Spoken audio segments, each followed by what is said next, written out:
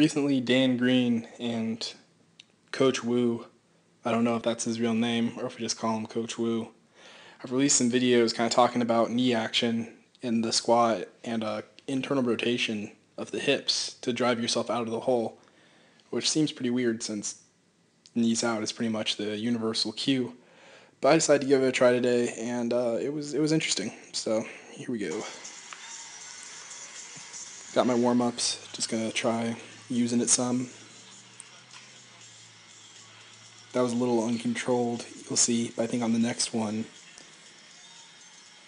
much more controlled, but you can see the slight dip in, and unfortunately the empty bar work is at the end of the video for some reason, but it's basically like if you are sitting in the bottom of a squat and you have your knees out, you got your hips wide open, and you shove your knees in to kind of stay in line with your feet, like your butt's gonna rise.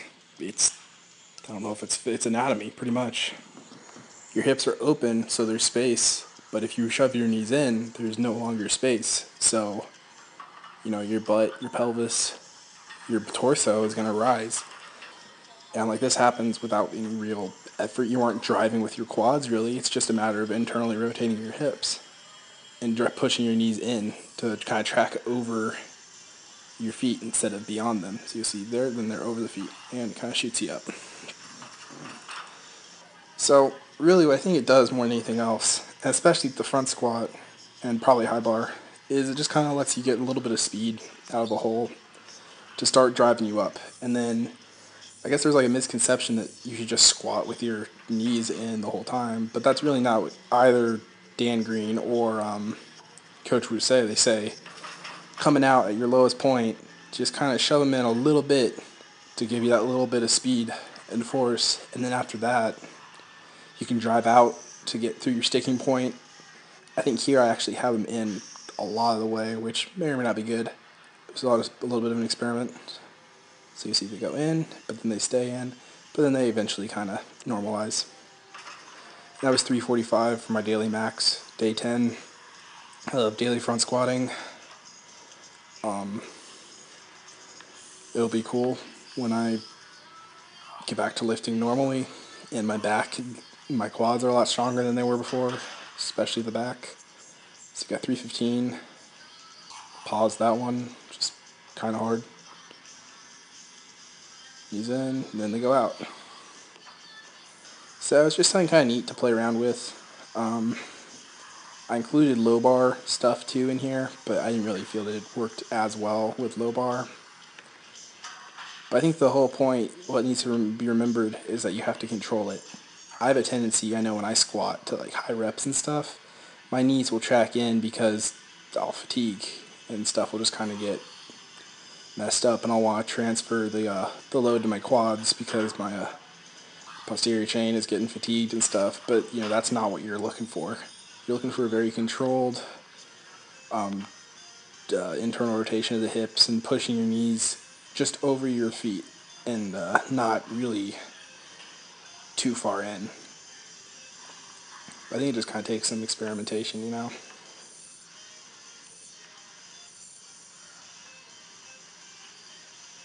Had 315 for 3 doubles. You kind of see my knees bob in and out a little bit, but I mean, you see any good Olympic lifters especially, I see them do it. They have all sorts of knee action, but they're alright.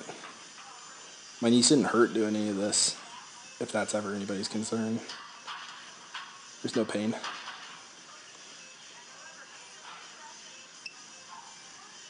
I guess here's the empty bar. And you can see that's externally rotated. Then internal, I'm not driving up there, it's just, whoops, not much. But then you get a lot of drive, just like that. Not quite as much externally rotated. The internal, you drive yourself up. That little bit of speed out of the hole makes a big difference. Then I go try it with low bar, and it's pretty different. I think just because you aren't going as deep, and because there's so much sitting back, not quite as much knee action to begin with, really. But you can see even here, my knees bob in a little bit. I'm trying to figure it out there.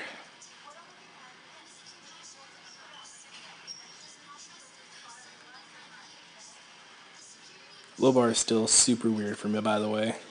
I've been kind of working in it a little bit each and every day, just trying to do a couple of sets of 5 with, even just 135. Just getting comfortable with the movement again, and it's extremely awkward.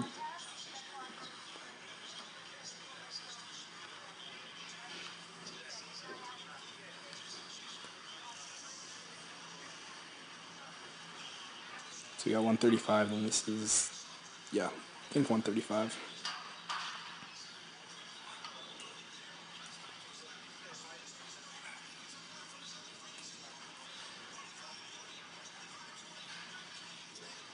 And I didn't really feel quite as much benefit, maybe because the depth isn't quite as much as well. I don't know. But, just something to kind of consider, something to have in your arsenal of tricks. Especially, as a raw lifter, you want to be able to take advantage of everything you can, and as a geared lifter even.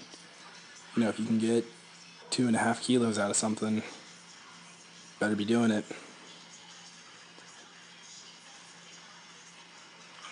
I also am maxing my bench every day as well, and I got 300 pretty easy today. So that's been an interesting experiment, but I haven't died or overtrained yet, and I've hit just about my max every single day.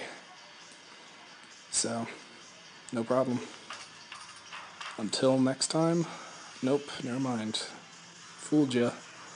Got 185 here. That was 165 for 5, and then we got 185 for 5.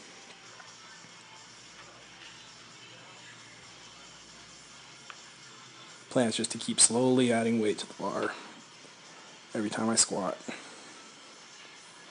Don't want to go jumping back up to 300 plus right away. Want to take my time working through the 200s, because that's where I think I've skipped each and every time I've tried to come back so far. It's just really slowly getting used to the weight again. So that's the plan. Try to get more video while I'm at home, but it's kind of tough. Give it a try. Check out the Dan Green video. See how you like it. And just find out what works for you. Peace.